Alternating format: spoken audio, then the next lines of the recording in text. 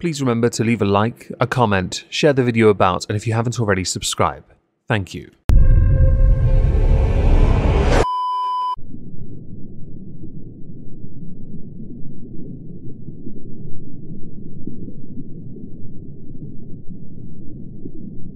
Well, isn't this just fantastic?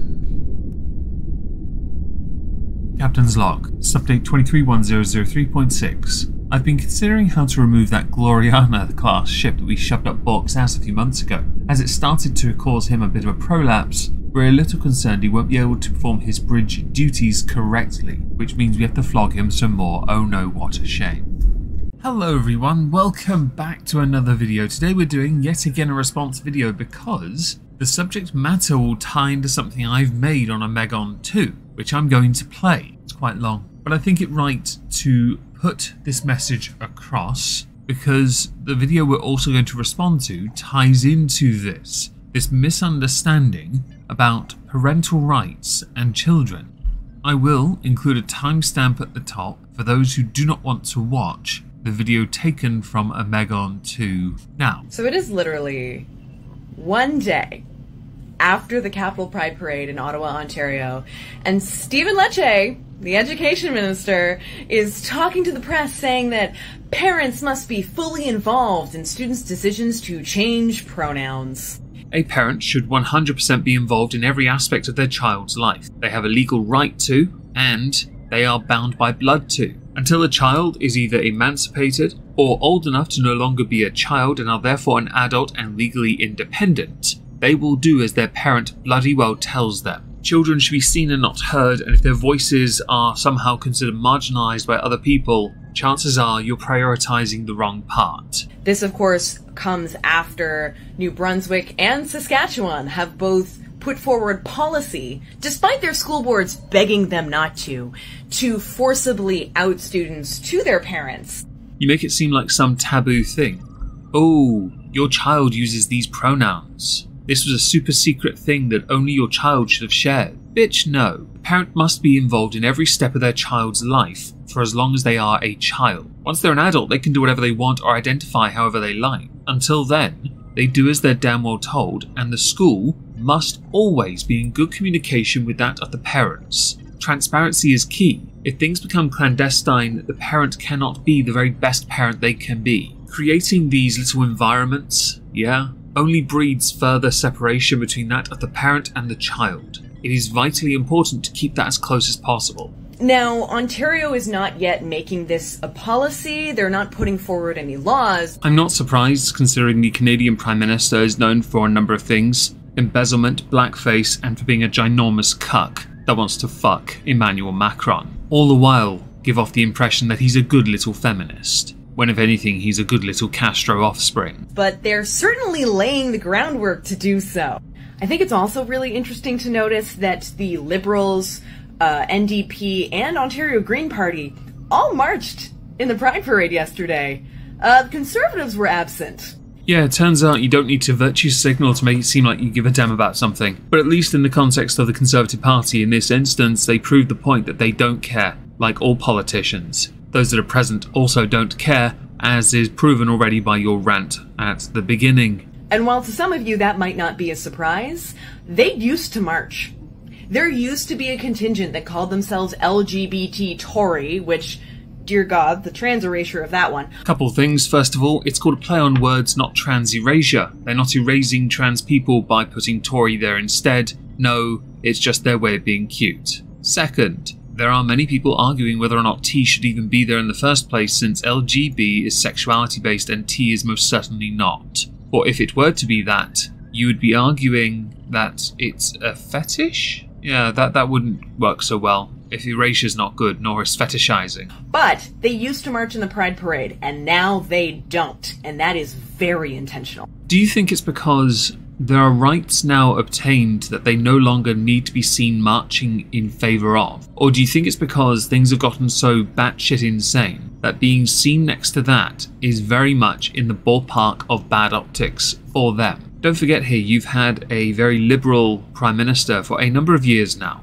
You got rid of Conservatives after they were in charge for quite a while. They, for the sake of their own optics as your next election comes around, whenever that is, would want to be seen promoting what would better suit the voters who are now looking and going, no, I don't want this anymore, this is horrible. It's called playing the long game, but I'm sure there's an Illuminati point here you want to make. And all of this is happening with this infectious idea that's taking over, of this idea of parents' rights, that parents have a right to know. They have a right to know if their child is going by a different name or using different pronouns in school. Before you go off and inevitably say that that is wrong, I'm going to tell you that that is right. Not because I want to be different from you, but because they are children, their rights are tethered directly to their parent. That parent unconditionally loves them, supports them, cherishes them, nurtures them, raises them. They do everything they can to give that child everything that they did not have. That's the point of a parent. Obviously, there are some that don't. Don't distract, alright, people?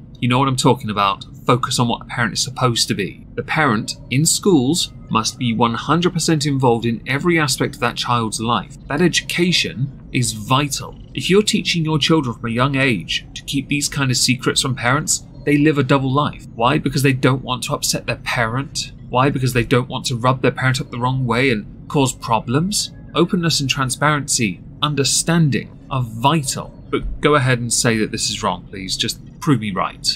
And the thing that keeps hitting me about this is that parents don't have rights, not parents' rights.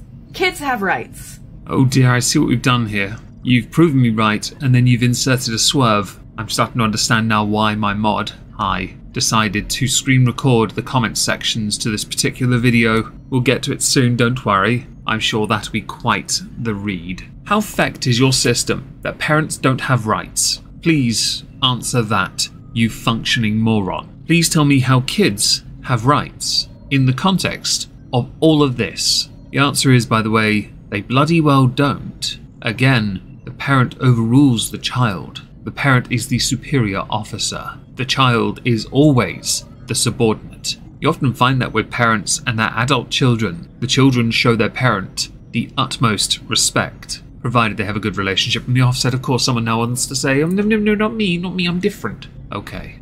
Individuals have rights. We have seen in our legal and justice systems that the decisions that parents make can be legally overridden by their children. Children who are old enough to understand a concept are old enough to provide their own independent consent to that. Which they should never be allowed to. Oddly enough, I have seen this used as legal argument for when a child under the age of 16 has sex with someone older. It's not has sex with, by the way. It really isn't. But I have to call it that because of YouTube. The reality is, no. The parent always overrules the child. Always. If you have a system that enables that kind of crap where a child's voice overrules that of a parent, you find that that system is fecked. You absolute receipt. And if a kid knows what pronouns are, then frankly, they're able to consent to changing their own pronouns, and their parents do not need to be involved in that decision. Actually, they kinda do. If a child chooses any random set of pronouns, the parent needs to know anyway what they're talking about, why they're going down this path, whether it is merely a form of expression of identity, whether it is an early start to gender dysphoria. These are vitally important to understand. Also, how they become exposed to this in the first place. That's key. If the education system introduces this to children, you are adding more confusion to a child as they go through the education system. This is fundamental. I don't understand how you don't get this. But the number one thing that this really shows is that Doug Ford and the Ontario Conservatives are absolutely willing to get in there and start slinging mud at the 2S LGBTQA+ community if they think it'll win them an election. 2S LGBTQA+? What acronym is that? On this channel I've ripped into people who identify with all these different pronouns they choose and circles of trust for different pronoun levels, yeah? What the fuck is that? Stop making this into some kind of conspiracy theory. Turns out, you guys have been getting a one-way street for far too long, and now you're noticing people are starting to push back and you're acting like it's some kind of, well, a theory to remove you from existence. It's not that at all. No one's erasing your existence, no one's trying to deny your existence. They're trying to say, Perhaps learn some decorum, restraint, and realise children should not be involved in any of this. By the way, conflating children with that of the 2S LGBTQA+ community. No, children are not a marginalised voice that need to be heard within your group, and children should not be at Pride events either. Just to clarify, seen too much of that? No, never. We are not immune from this in Ontario, and while me as a queer person who gets protested and has these things happen to them knows that, I hope that for the people who haven't experienced it directly, that this is a bit of a wake-up call. I feel like I need to regurgitate some of the old phrases of arbiter of truth, tell me more, and citation needed. You say you've been protested, but it's anecdotal. Where's the actual proof? Show me something. This is not as much of a threat as you are trying to portray it, and I'm starting to understand why you got so much pushback. But we're not finished with your video yet. Once we're done, we'll get to your comments.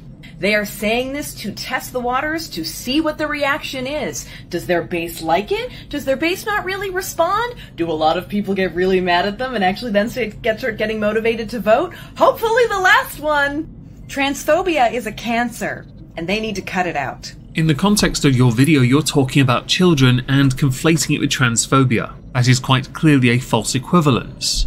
You cannot include children in this discussion because of that word, children. Their voices are not marginalised because they are growing and developing. You are teaching them or trying to teach them to hide things from other people while simultaneously on social media broadcast everything about who you are. That is the nature of this ridiculous generation. It is embarrassing.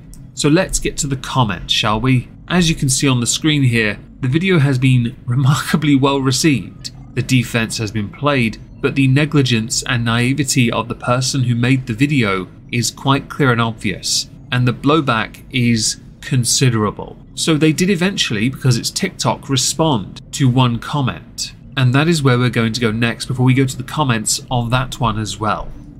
This is something that I want to speak to about just because there is a bit of a myth when it does come to age of consent in Ontario, specifically in a medical context or an identity context. Well, as one who believes firmly in context being required for all things, I think it only right to give you the opportunity to try and perhaps reduce the amount of flack you get for the stupid crap that came out of your mouth in the first video. My frame of this is always the medical context because that's what I do. I'm a psychotherapist, I'm a medical practitioner, and so I know that as a medical practitioner, I do not have a magic age at which someone is then able to provide consent to medical treatment. Well, that's fascinating then, because when it involves children, the parent has the final say. They really do. Unless it is a medical emergency, your knowledge of the magic age, or lack thereof, is redundant. Because when it comes to children, and you were talking about pronouns predominantly in the video that got you all the heat, it's none of your fucking business really, is it? Because again, parent first. I do, however, understand now more and more why people asked you if you had kids. It's the whole appeal to authority fallacy thing. Instead, what I have to evaluate is whether or not the individual in front of me understands and is capable of providing informed consent. Do they understand the risks, the potential benefits, what their other options are, and what's going to happen if they don't choose this course of action, and what could happen if they do choose it? I can agree with this system existing for a fully grown adult, and I mean fully grown adult. I do not mean someone who is being conditioned to choose it or be made to choose it. The risk now is too high. You say with your expert opinion, you evaluate. Okay, you're evaluating children. That is not acceptable. I do not support it, so I'm going to criticize you for even considering it. Don't think of it as some progressive thing to save the children, because you're clearly not thinking of the children in the first place. You're taking play pretend to the extreme of irreparable harm. That's all I need. And as a result, I might have a 13-year-old who can consent to psychotherapy treatment and a different 16-year-old who can't without their parents' involvement. I'll be honest, in all instances, parents should be involved because child, from a completely legal stance, medical procedures that involve a child, the parent must be involved in. How is this complicated? Your expert opinion is not the final hurdle. No, the final hurdle is the parental consent, which means when it comes to things like the child's identity, every part of that the parent needs to know, so they can either understand they can help, or they can perhaps be a parent and ensure their child doesn't fall too far down a rabbit hole that they cannot climb out of. Just because kids develop at different ages and in different ways.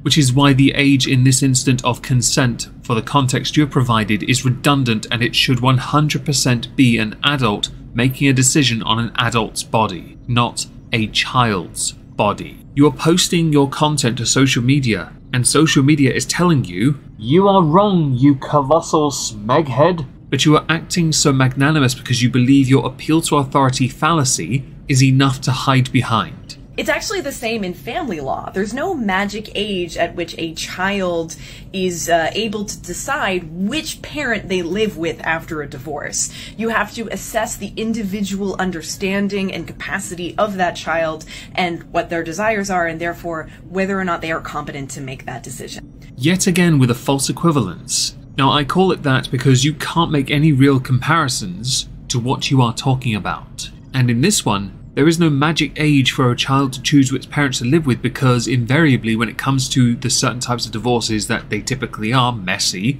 the children go to the caregiver, which predominantly is the mother, which means it is not a decision that a child plays a part in, nor should they, because they are the child. Now I disagree with the whole caregiver thing, but society has yet to actually evolve past that point. And I could go on about that, but it's a distraction because it's a false equivalence. Obviously, we do have a couple of hard and firm rules when it does come to a minimum age that someone has to be before they can do something. You've got to be 18 before you can sign yourself out of school and leave for an appointment. You've got to be 16 to drive, 18 to vote, 19 to buy alcohol. Got to be a minimum age in order to consent to sex, because that's a very important one to protect children from adult predators. Why did you say that so weirdly? There's a fun thing here where you've mentioned all these ages of consent that seem to hover between 16 and 19 years of age. Quite important. What's the minimum age for this transitioning thing?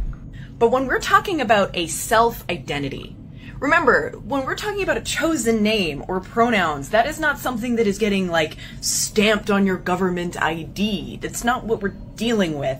We're talking about what name you are chosen to be referred to in school. You see what you've done there? Any pseudo-intellectual can do that kind of crap, where you try and deflect with distraction about other things or falsely equate ages of consent of one thing to then bring it back to self-identity. You're trying to play mental gymnastics, but you're doing it on the internet, which is full of a certain type of tism, where they see through that and go, bitch, that doesn't work for us, because we're able to logic it out. It made no sense. You absolute screwdriver.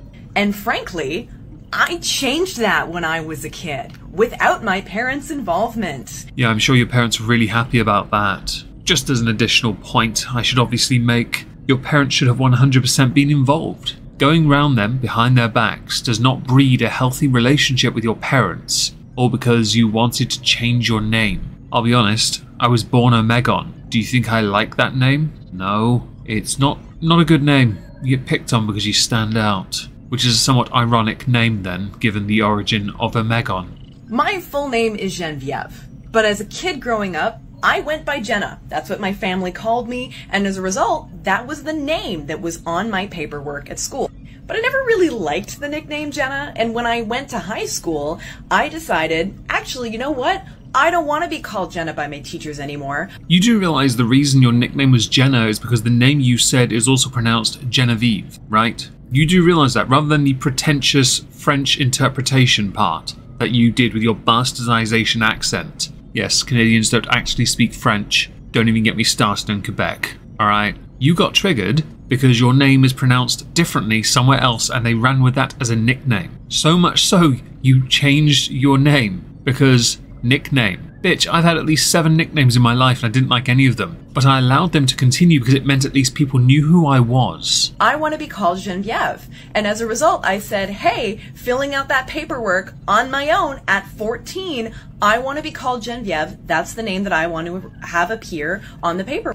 And that's all it took. That's all it did. They didn't have to ask my parents. Why would they? I see we're doing another little peculiar equivalence using anecdotal evidence of you having a legal name but it not being reflected in legal paperwork at a school. You do realise how that is not remotely comparable. A clerical error is enough for you to go, right, this is my career now. I'm now going to compare this to people who identify as nouns, to people who identify as verbs, adjectives, because screw proper nouns. People who identify as fairy, vampire, dragon, kin, not Cthulhu kin, that is the one legitimate one, hi. Are we going to add Jedi gender in the future as well? You are such an absolute broken battery charger.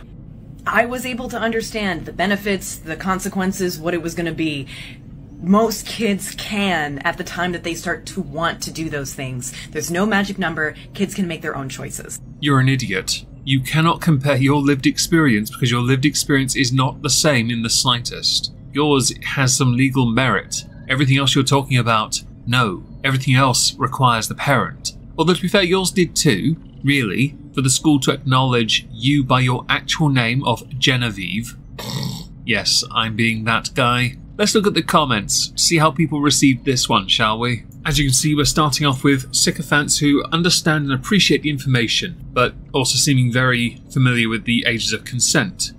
There is a big difference between a nickname and socially transitioning. You're being disingenuous and you're not a parent. You obviously don't have children. God obviously knows what he's doing. Leave kids alone. I'm honestly curious, do you think your personal perspective causes a bias in scenarios presented to you? Being an RP and the ethics I'm bound to, like adhering to evidence-based best practice, is definitely a lens I have to apply to my decision making. I'm calling doubt on that. My kid isn't even 2 and told us they wanted the full version of their name. Children are full people and can make their own choices. Hard to disagree, of course. Children should be seen, not heard. Effing weirdo. Thanks for supporting trans kid. I'm a parent and believe a child's autonomy, safety and agency. You're a bad parent if you are one.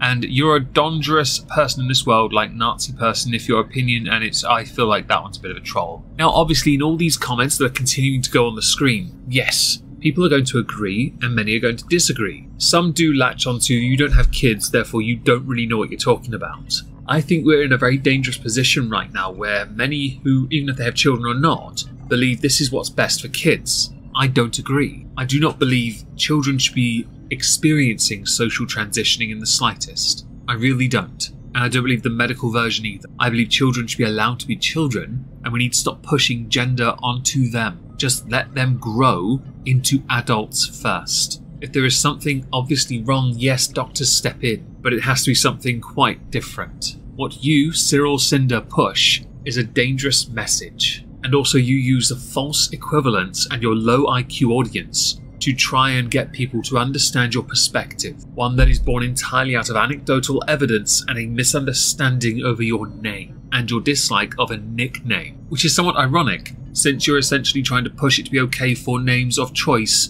but your nickname not being your choice was the problem. Okay, I see what we're dealing with here and it's quite frustrating. So now you should have suitable context, considerable context at that, as to what I think concerning parental rights and their children and education. I haven't even mentioned homeschooling yet because that would be a whole different level of amusing. Your teacher is your mother and you're not allowed to tell them secrets because they're your mother, but you told your teacher who is your mother. Okay, we have another one of these types of videos to respond to. It's nowhere near as long, so I do believe I can articulate my points a little more concisely. Let's talk about parental rights for a second because it's become evident that it's being used currently in this fight against queer people. Oh, that seems loaded, doesn't it? Generally, I don't want to associate anyone from LGBTQ and all the other letters and children. It feels like a false equivalence. I don't mean in the sense of, oh, you can't hang out with them because they're queer. No, I mean in the sense of the discussion of children's rights, parental rights,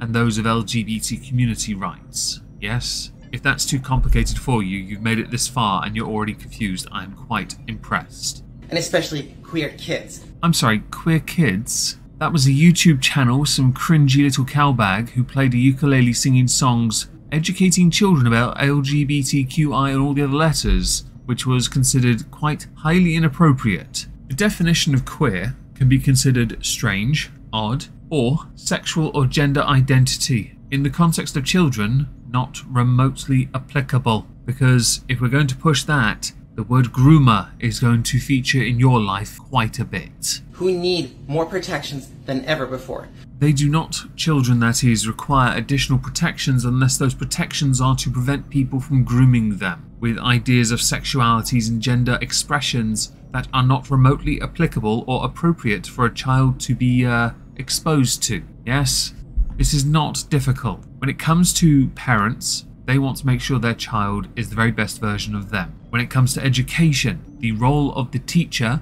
is to ensure the syllabus is being enforced and the children are getting the correct education, so when they leave education they can be the very best version of themselves according to state law. I mention that explicitly because the syllabus is set by idiots. A lot of it is not practical anymore and is creating a rather weak generation. And don't get me started on the number of degrees I now consider to be absolutely fake. But back to the original point of queer kid. The very idea of more protections for children who identify as queer is already a concern because that shouldn't be a thing. But then we've seen many parents pushing for their children to transition before adulthood. Many of those children have turned back because they've had their childhood ruined by parents who conditioned them. Parental rights are fundamental, but some parents don't even know where the bloody line is.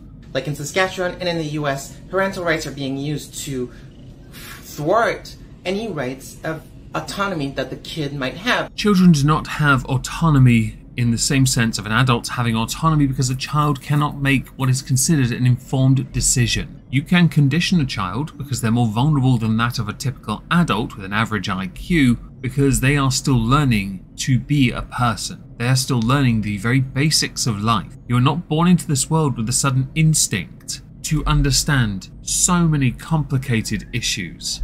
Expression is certainly one of them, identity another. If it were so simple and we all knew who we were, I promise you there'd be a vast number of people going around saying, "I'm Batman." And I'm sorry, but kids do have autonomy. The only autonomy they get is the autonomy their parents grant them. Concessions made as one child gets older and they start to understand more and more about the world. They earn the right to be a bit more free. As they get older and older, the parent will want them to move away because they will believe they've taught them everything they need to know to make the most out of their life. Get a job, find someone, marry, have kids perhaps, live happily ever after, or the usual get divorced and pay an obscene amount of child support to somebody who is clearly a money-grubbing dick. We've already established this. For example, if a kid needs a blood transfusion and the parents don't want to, it's not the parent's right to refuse that blood transfusion for that kid because it is life-saving. Now that is a yes and no thing. Firstly, it's a false equivalence. You cannot compare medical necessity with gender expression. They are not the same because if we take the gender expression down to its base level, you still end up, when you go to medical issues, go down to male or female. The yes part is, of course, that can be considered a form of child abuse. However, there are mitigating factors that do in fact negate. Faith is one of them. Jehovah's Witnesses are renowned for not accepting blood transfusions, so alternatives are granted, and they do exist now. Thankfully, they exist now. Others don't wish to have blood transfusions, of course, and they are well within their right to refuse that. You may not like that the parent has made that decision, but that is a decision the parent makes. The child does not understand enough to be able to say they can agree or disagree. But back to the original, it's a false equivalence. You're trying to sensationalize to make a grander point that falls flat when held to a level of scrutiny. In the same respect, if a kid only needs to use a different name and pronoun in school, there might be a reason, and a good reason, they're not coming out at home. In the video I showed you, I mentioned how I don't agree with this clandestine attitude towards one's family, because if anything it breeds further dissent and of course separation of family. The family is the most important part of any child's life. Tu fais pour la famille. Simple as that, you do for family. This isn't a Dom Toretto thing, by the way. It is intrinsic. It is fundamental. If a child wants to keep a secret from their family at a young age, it is only going to cause further problems down the line. It's going to breed a more introverted child, for one. We want children to be more extroverted, not stuck indoors because they're too afraid to go outside. Hi, I'm a bit more introverted than I'd like to be. There are many people who are now, and we're quite happy with it, of course. But we wouldn't want children to be just like us. No, we want them to be better than us. So if there are parts of their identity they're confused about, one does have to call into question the bloody school syllabus. And one does then call into question what they're being exposed to. We've seen some of the books. Some are highly inappropriate. I saw a parent kicked out of a parental meeting for being rude when they were reading directly from a book for children at that school. And yet the book was fine. That's what the teacher said. I wish I had the clip to hand. I think many people have seen these clips. They're quite bad. And they need a safe place to be themselves. Apparently that's at home. When one is confused, they can raise the issue with their parent. Of course, many parents don't care for it. The queer child expression part, identity, gender, right? I don't think children should be exposed to any of those subjects until they're adults. If they then, as an adult, want to explore their identity, they can as an adult. As a child, they need a few things. A healthy home, a healthy life, a healthy education, maybe a job as well to teach them some bloody values and responsibility. And so, to hell with this idea of parental rights when it comes to kids who have their own consent and their own bodily autonomy and their own autonomy to their personhood that need to be protected. While not intending to sound as callous as this is about to, I can tell you don't have children. If you did, you would be terrible as a mother, because you should protect your child, because that is what a parent will do. You do not understand that bond between parent and child, where the parent will do everything to protect them. You discard it under the guise of, but the child's voice takes front and center. The child cannot make any reasonable, informed decisions. You can sit them with a bunch of experts, surround them and make them feel like they're all fuzzy and cuddly. The reality is, when you add a lot of people into a room, or even one person telling them what they are, or what they should experience or express, or giving them answers that they do not understand, you invariably lead them down a path that just ends up with what we see on TikTok, quite frankly, which is where you are. Very confused people who accomplish nothing. A form of societal entropy, where people spend an inordinate amount of time on social media chasing attention and espousing how their individuality is unique, when in reality they're all the same. Any good parent would want their child to be the absolute opposite to that.